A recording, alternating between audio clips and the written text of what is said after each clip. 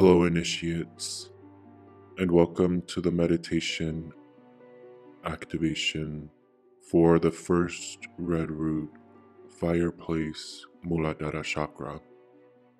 For the start of this meditation, come to a seated position, either in seated lotus position directly on Mother Gaia's floor, or if this suits your personal needs better, on the edge of a bed, as we will be in Savasana or corpse pose with a specific modification.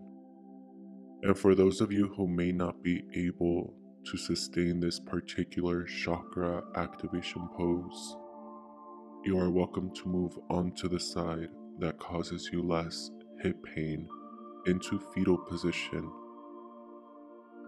and back again to Savasana as you please.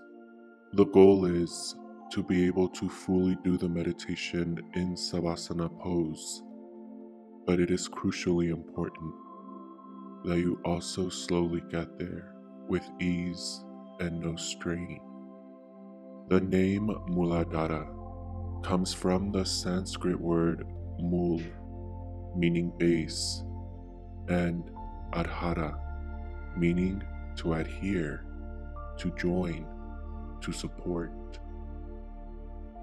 And now, as promised, is the knowledge that initiated a long string of initiates, from the Freemasons of today to the original Freemasons, to the man we call Jesus Christ, Jehoshua, to Pythagoras, Zoroaster, Noah, Enoch, and so on. It is knowledge that predates the Great Flood and will last beyond us. It is the most sacred knowledge, and for the first time, exclusively on Occult Secrets Revealed, women are going to be initiated in this knowledge and rites, because this knowledge, while abused and used by the secret brotherhood of priests, belongs to everyone, and specifically denied the woman for reasons you will come to see and understand. Understand that the human body is a dipole magnet with a negative charge south pole ruled by the moon, located in the Muladhara chakra. This chakra lies right above the anus and the tip of the coccyx of the spine. The positive charged north pole lies in the center of the head in the pineal gland and is ruled by Jupiter. However, these two magnetic poles must manually be aligned north to south in us, starting from the moon-ruled south pole, then to the Jupiter-ruled north pole, and the whole point of the kundalini journey. The kundalini journey aligns the polar charges, and when done so, like a bulb, one becomes awakened, superhuman, and the meaning behind enlightened.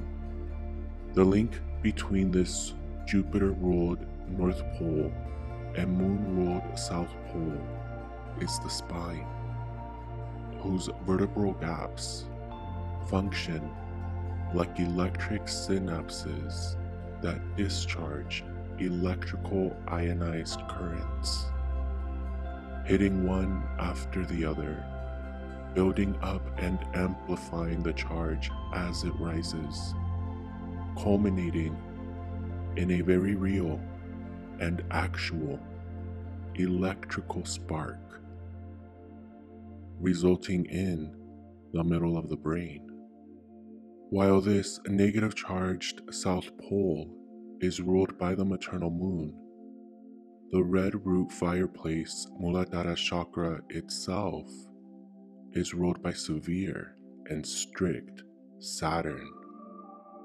The ancients who initiated their lambs in the rites of this chakra encouraged them with eyes closed to envision the chakra as a grand ruby crystal palace adorned with decorations of the moon in all its phases. A ruby red moon palace. The gatekeeper to this palace, however, is Saturn, encouraged in initiates to be seen as a sphinx. Saturn makes us suffer in order to learn the lessons we must in this life.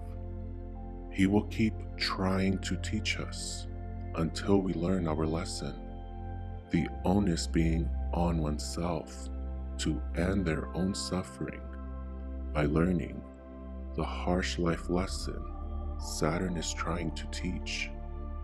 Resisting the lesson makes the suffering persist. Stop the persistence, and you drop the suffering.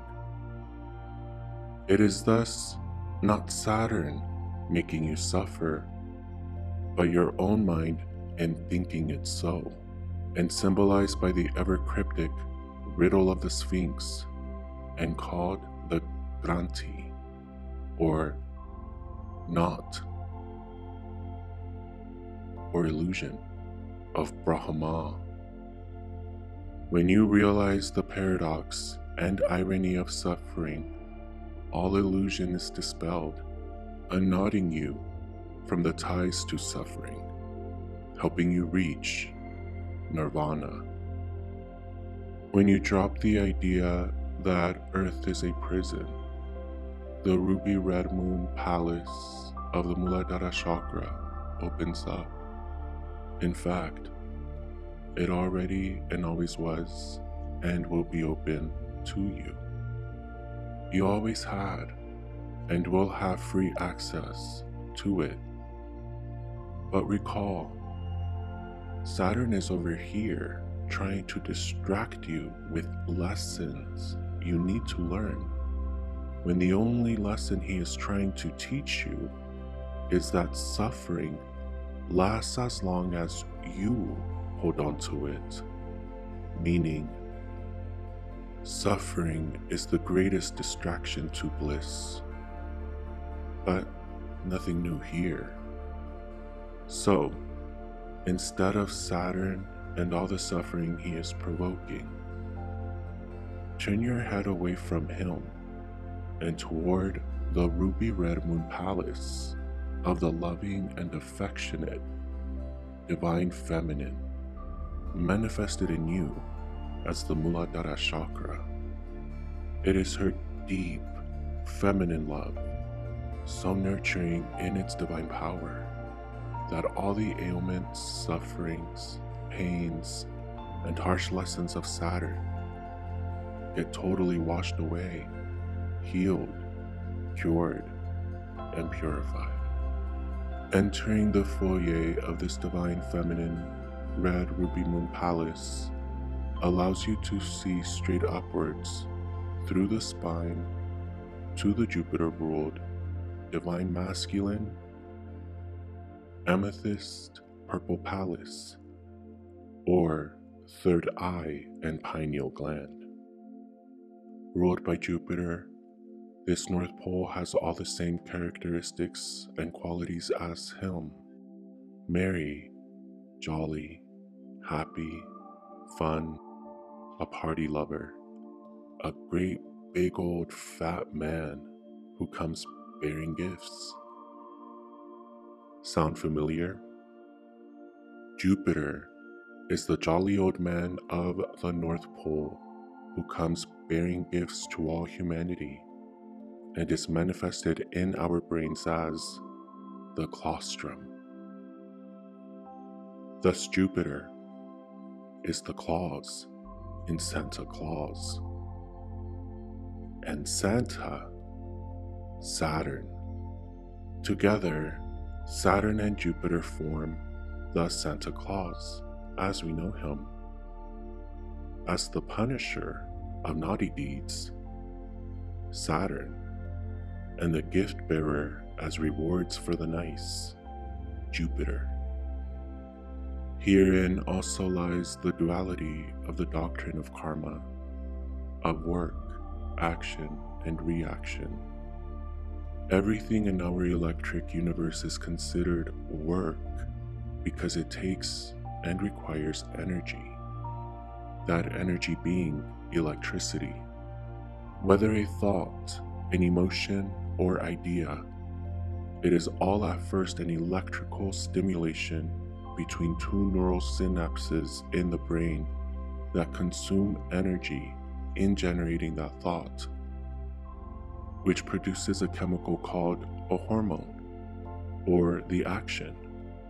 The work is the neural electric synapses, the action, the hormone, and the reaction, karma, all of which fall under the realm of the red ruby moon palace of the Muladhara chakra, because this chakra is first and foremost karmic. Not just your own personal karma you accrue throughout your life, whether good or bad. Data-based hormones are neither just good or bad, they just are, and some lead to better karma than others. However, karma is also tied to your mother and father and ancestral lineage, thus your family roots, and the everyday name for this chakra, the root chakra. This chakra is also your physical roots to earth, manifested as your feet, which physically cannot exist unrooted to earth and up to your ankles, shins, knees, thighs, and hips.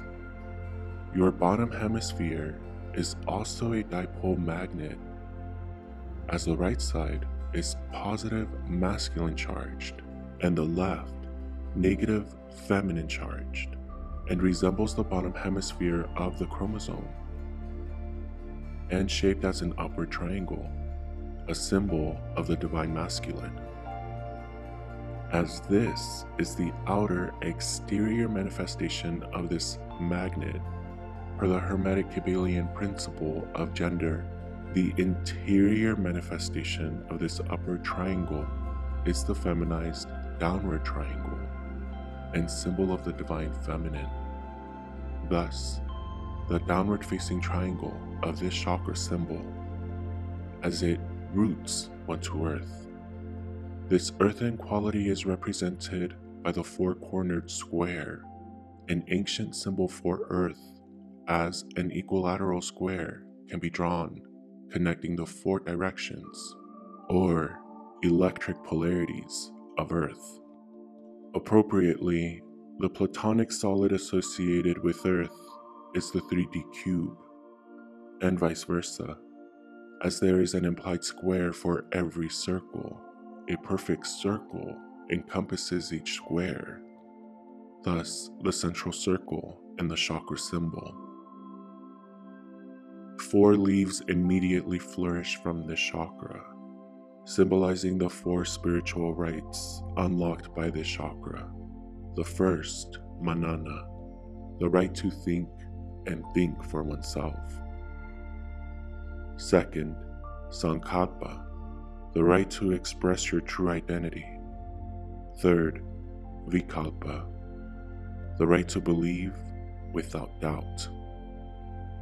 And fourth, atma chintana, the right to be aware God is you. The next 4 symbolize the material birthrights unlocked by this chakra, being bliss, security, abundance, and prosperity. Together, they form 8 petals to represent the 8 directions of our 3D reality and karma, as in the figure 8 of the number itself is encoded the action and reaction of karma.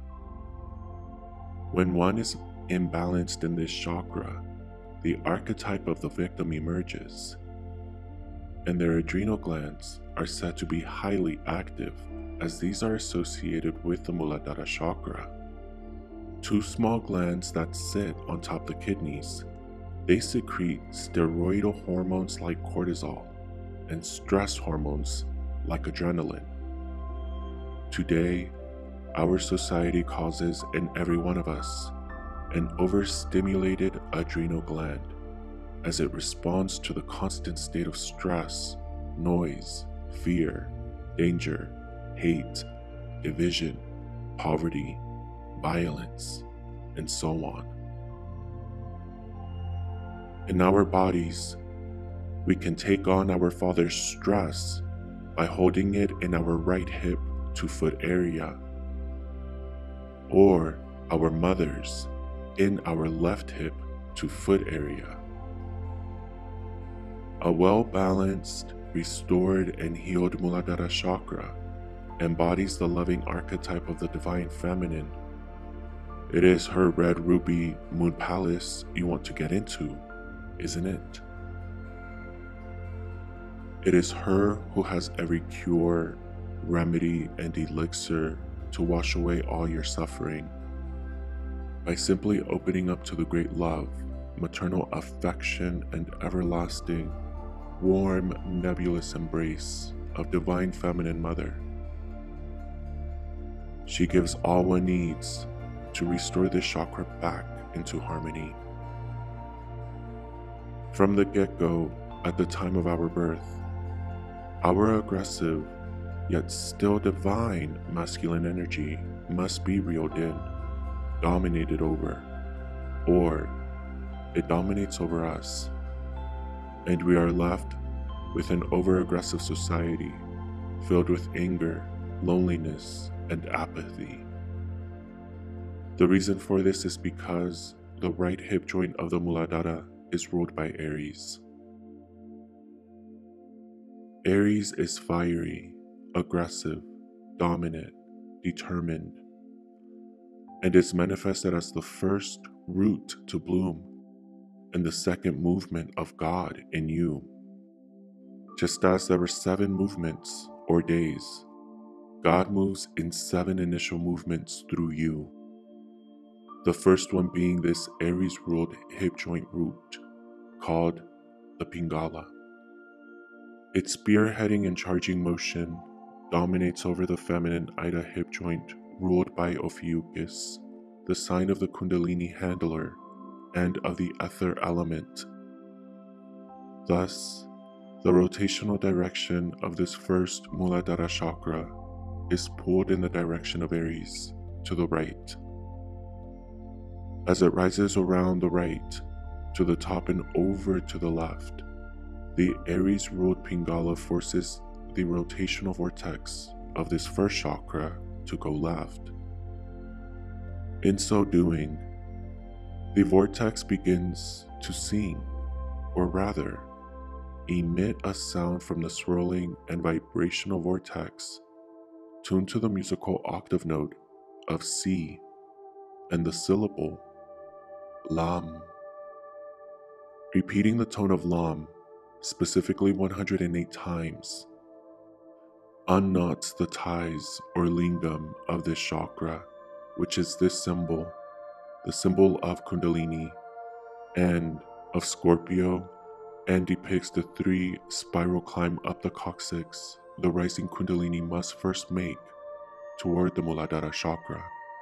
108 unlocks the relationship between Earth and Moon, etched into time itself, as the Moon keeps time through her 4 phases. During those 4 phases, from new to waxing and full to waning, it takes her 27 days to make 1 lunar orbital period, or a rotation around Earth along the fixed constellational stars. 27 times 4 equals 108, and 108 are the numbers for the radius of the Moon in miles, 1080. Thus 108 breaths unlocks the specific relationship between Earth and the Moon, and all of which is captured in the Buddhist mala, which you can purchase at the Occult Secrets Revealed shop.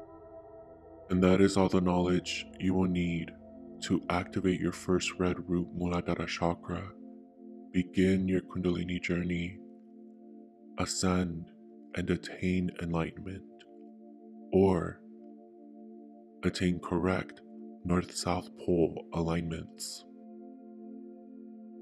Did you hear me mention anything about menstruation, sexuality, diet, rules? No. What I did reveal, however, is that Kundalini is hormonal.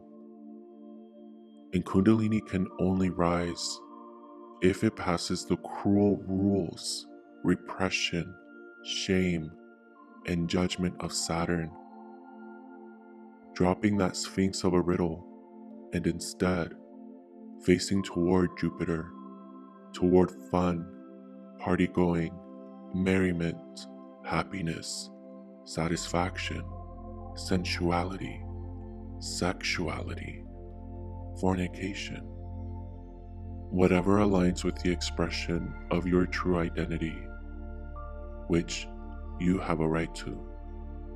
I also revealed the first red root chakra is encouraged in first degrees and lambs to be envisioned as a ruby red moon palace.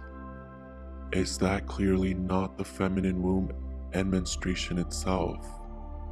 Furthermore, as our universe is conveyed through electricity, and our blood is said to be the manifestation of this electricity, then that turns menstruation from a monthly bloody discharge to a monthly electric discharge. You have to ask yourself, who would gain the most from villainizing and controlling this electric discharge? It's obvious. Those who don't have and can't use it, like the Brotherhood of Freemasonry, which is why if you are a woman listening to this, you are probably among the first to know, and why they exert all their power, these Brotherhood secret priests of the cloak, to control women and the feminine. Well, I think it's time for you to show them just what your power can do. If you are a woman or feminine, I implore you, raise your kundalini on the full or new moon, or whenever your menstruation occurs. It is kundalini electric discharge. It is the blood of Christos, of electricity and the moon. So let no one control your body. Is feminine worship and worship of the feminine not clearly the key to balancing the chakra and even entertaining the thought of ascending to begin with?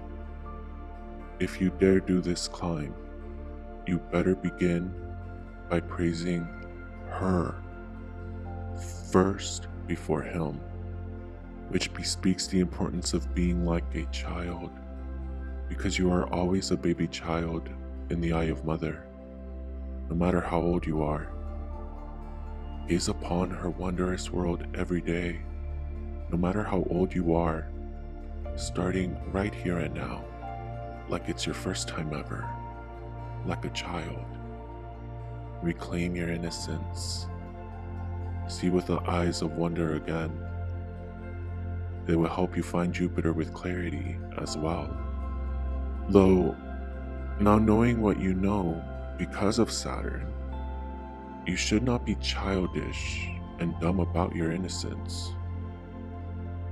Thanks to Saturn, you now have boundaries. And that is all Saturn was trying to teach you. That all you needed to do to end suffering was to have boundaries. Boundaries are not walls. It is the wisdom of knowing when suffering is rearing its head and not engaging with it. If you can't appreciate this delicate and pro-feminine message. You are not intellectually ready, and I suggest you confront your Saturnistic view on the feminine, because the only way to Jupiter's heart is by loving his counterpart, the divine feminine. And this warning includes women as well, for femininity exists in men. For also consider, did these Masonic rites and rituals mention sexuality? No. God does not judge. Kundalini is in everyone, and the rise and ascension does not discriminate. It is available for everyone, of every walk of life. Because if you are a person, then you have a walk of life, and this Kundalini walks every path. And if you cast judgment, be aware, God only loves, and only devils cast judgment. And this path of the Kundalini journey is towards God. With that being said, let us now meditate and activate, because by rule this journey is done with eyes closed. As such, it is also a very personal and inherently lonely journey, which is why you must trust yourself, and why it is important we do it together. See God in each other with radical acceptance and supreme indifference, and validate it in each other. When you validate another, you are validating God. The riddle of the Sphinx is solved, and the Kundalini journey is innately pro-female and pro-LGBTQ plus S, meaning plus straights, pro everyone. And yes, this is the knowledge Masonic rites use. But knowledge is neither good or bad, but all in how you use it. You are a 5-pointed star, and that is holy to know. But the Pentagon, the 5-pointed Masonic government building and Devil Temple, is the evil. Your fellow brother and sister of every walk of life is not the enemy. So choose wisely, because if you are liberal, don't think Kundalini votes Democrat. Kundalini doesn't vote. It thrives regardless. Please click on the link in the description below to continue to the Masonic Rites New Flower Moon meditation.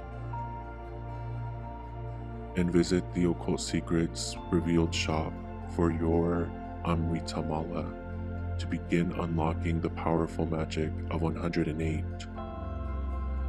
And until next time, trust and believe that it is okay to be you, the most beautiful you there ever was, there is, and that there ever will be.